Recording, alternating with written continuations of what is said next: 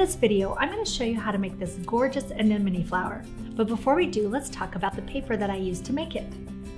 After years of designing and making paper flowers, I have found that my all-time favorite is this lightweight frosted paper. So I'm so excited that we are introducing 6 different packs that we've made for you. Each of the packs is a 12 by 12 size, and there's 4 colors and 5 sheets each. For the greens, we have a conifer pack and a succulent pack, then the melon, citrus, stone fruit, and berry. And each of them has that frosted on both sides. So let's get started making this flower.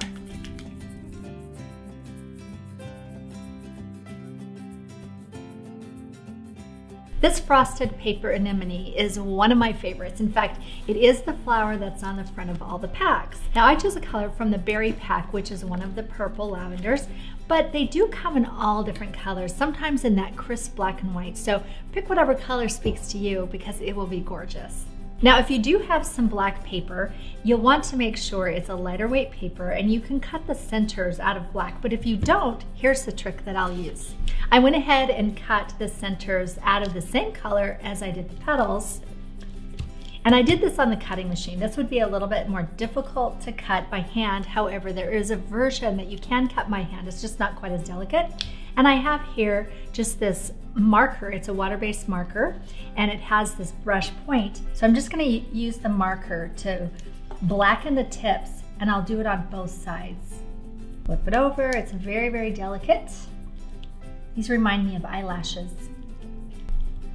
Speaking of which, let's put these on my eyes so I can see these tiny eyelashes. Then on this one, I will actually cover, I'll use the other side. I like this side better. I'll cover the whole thing, but just one side. You can use any kind of marker. A Sharpie will work. Water-based or alcohol-based markers will work on this as well.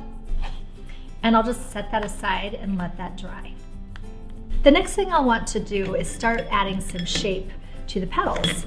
And for that, I'm going to use this curling tool. You can also use the edge of your scissors if you want, if you don't have a curling tool, or some sort of a scraper tool works as well.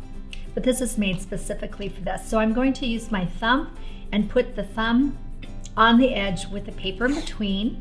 I'll go and curl each petal once straight, then I'll curl each petal sideways, and then again on the other side. So you get almost a 3-way curl, and that gives it the best cut possible.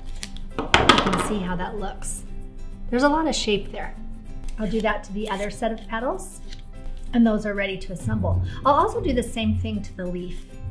I'll go curl it down every other one, and then I'll flip it over and curl these other 2 down so that we have this really beautiful kind of tangly look that these leaves often look like.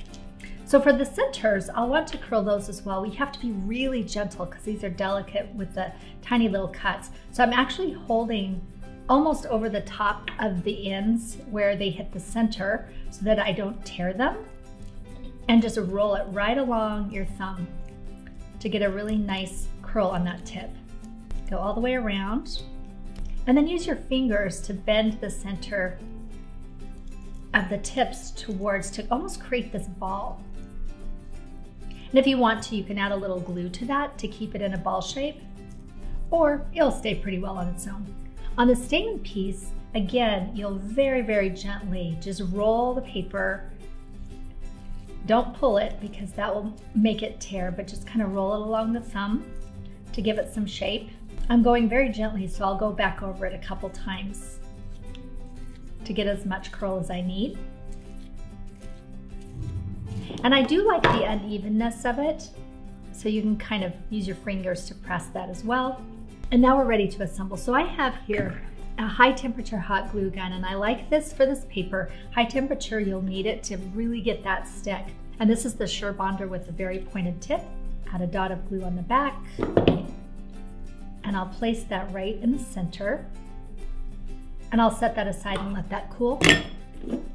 And for the petals, just a dot of glue in the center of one set, and then offset the others so that it looks like this.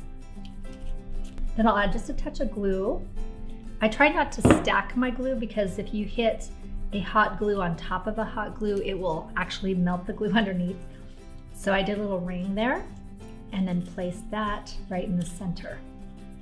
Now, if you are using this for a piece of art or something where you're gluing the flowers onto something, maybe even a wreath, you don't really need stems. But if you want to put this in a bouquet, I'll show you how you can do that. I have this little piece. This is my sepal that would go on the back, and I have here an 18 gauge wire. I don't need all of it. This is paper covered. I prefer paper covered wires. I'll cut it in half, and then I will do a bend here on the tip. Slide that wire into the hole, and then I'll add glue right on top of that and pretty much cover this whole staple. And then I'll place that on the back and just hold that in place until it cools. Then you can bend your flower head any way you would like it so it fits in your bouquet. For the leaves, if you look at the actual plants of the anemone, you'll notice that the leaves are often really close to the flower itself. So the way I like to finish this is just add some glue onto the base. You can actually cut the stem of the leaf off if you'd like to, and just glue it right underneath. And there's your finished anemone. This flower is so pretty and versatile, and you can use it for many projects. So you can find the pattern below. We have it in both an SVG cut file that you can use for your cutting machine, or we have a PDF if you'd like to cut it by hand.